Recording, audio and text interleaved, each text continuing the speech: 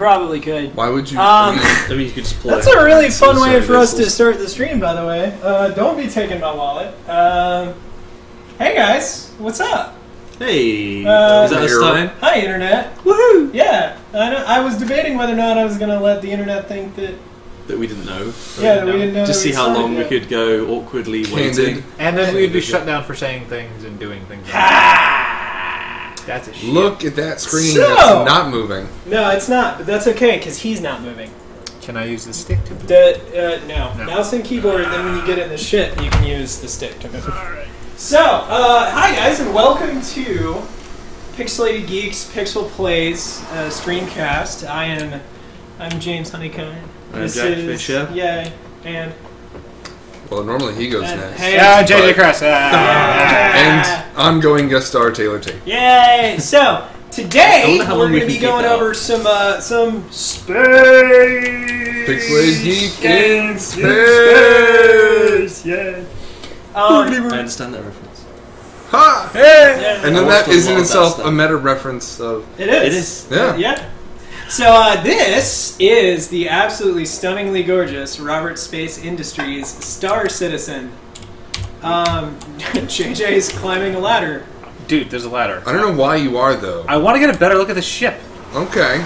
You know where the best place to look at your ship is? Taylor. Inside the ship. But that is a ship. Look at how pretty it is. I don't know why it has so many wings. Because space, Taylor. More wings means more You don't flight. need wings in space. Yes, you do. No, you don't. How are you able to not flap? PCS thrusters. That's how you control direction in space. Maybe these things flap. What's PTS stand for? This is Point one of the control only something. ships that actually has wings. They're like How little, do I like, get little, into like, it, James? You know, like you see them in movies. Oh like yeah, you space gotta jets, hit little air jets. hit Yeah. F. Yeah, look at you. Look at you. What happens if you don't put that This on? is so Then pretty. you can't fly. Oh. No, the helmet is the HUD. I know, but No. use the entire ship.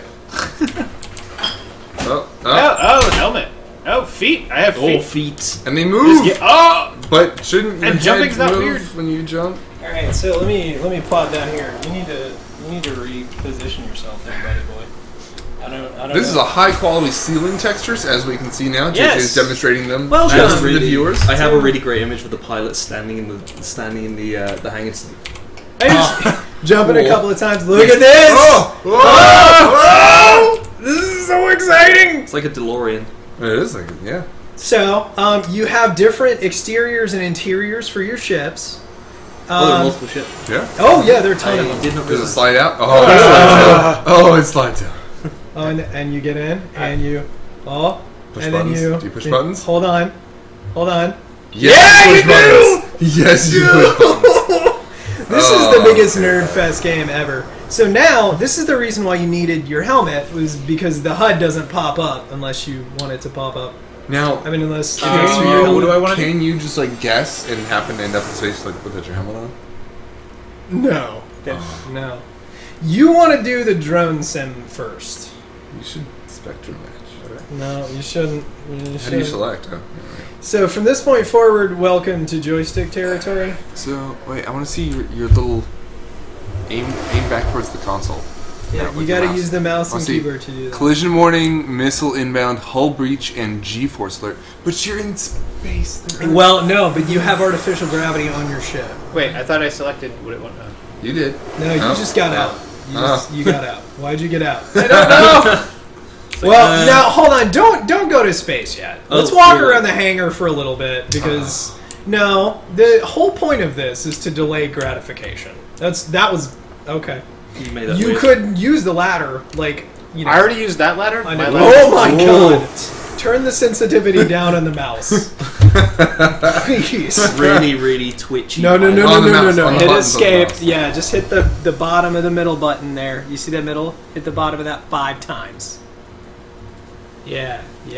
See, Okay. now it's sensitive for a normal person. So wait, there looks like there's other ships in the hangar. There are. I Can you own get 2. Oh, you can get any other ones. No. Oh. Hold on. That's my other ship. That will be flyable. That's the exact same as the current one. That's just a different paint And job. that's a targeting range. That's a firing And range. that, to your left, is a ground turret. That shows you the 3 ships that you have. Those are the 2 300Is and then my turret. Okay. I don't know what I'm going to be able to use my turret for eventually, but it's something. Bloom and HDR just freaked out. I don't know what that was. Is there a gun for me? Alpha. There it is right there. There is a gun. Can you get in it? Yeah. Walk up to the chair. Ooh, What is going on with Bloom, y'all? It's the projector. It dims the lights when it You activates. should undo that. Make that Thank you. unhappen. There we go. So, look at the chair. Look at the chair. Look at the chair. Yeah. So you hit one button to make it do... Everything in this game requires an input. So they're trying to make it very real. So now you have a turret. I don't know what we're going to be able to do with this later. Really, I expected a little more oomph. See how big it is. It's a laser cannon. I know, but lasers. I was expecting oomph. I bought 2 ships and got a turret, so I'm not that upset. They didn't even really mention that, and I don't even know what it does.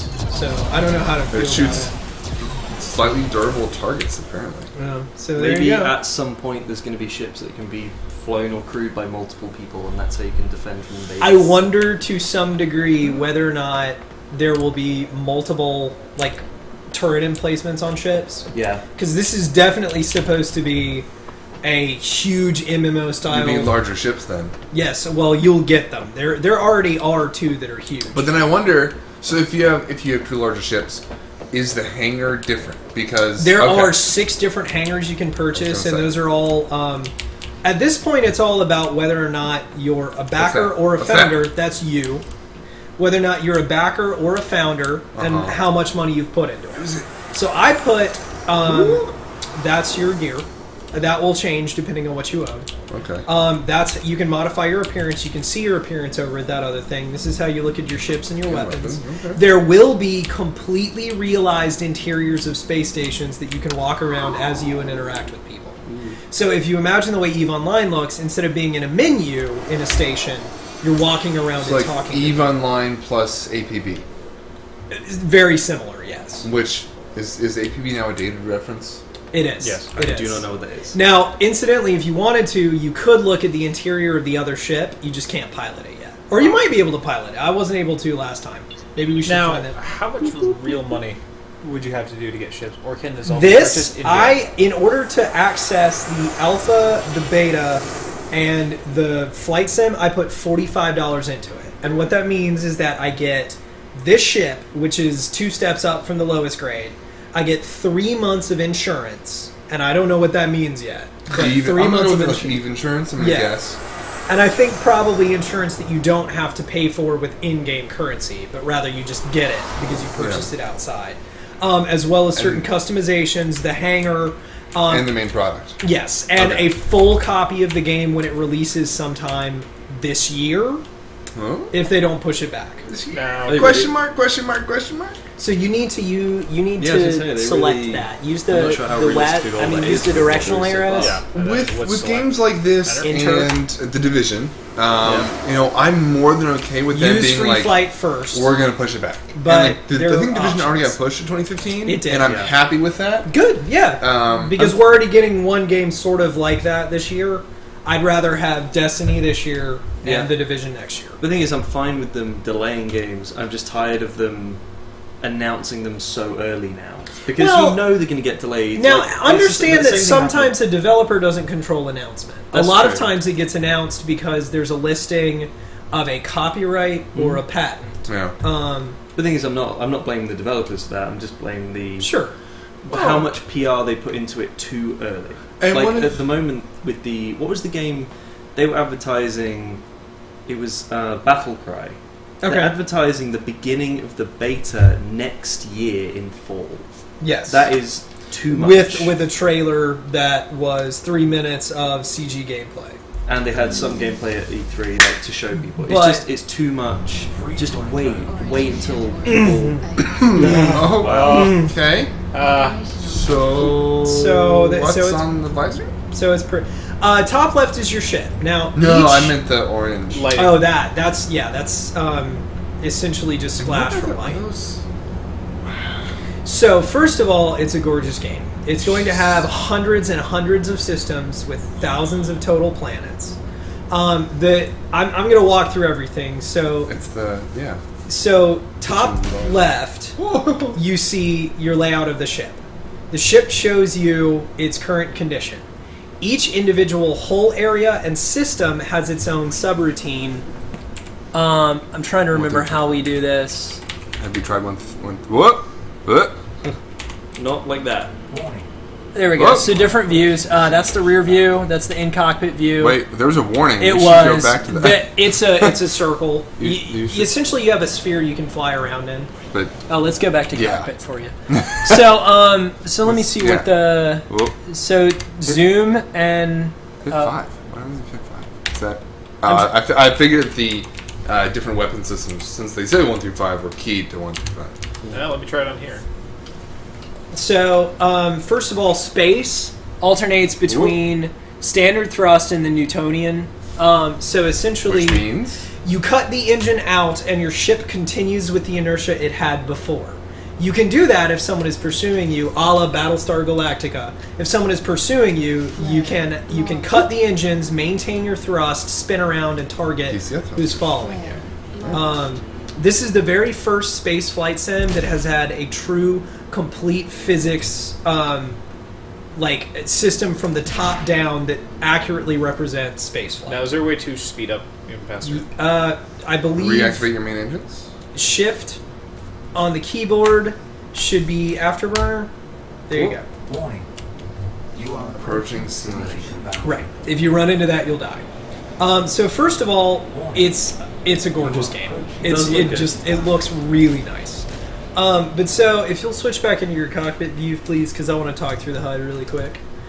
So each individual part of each individual ship is realized in the physics engine.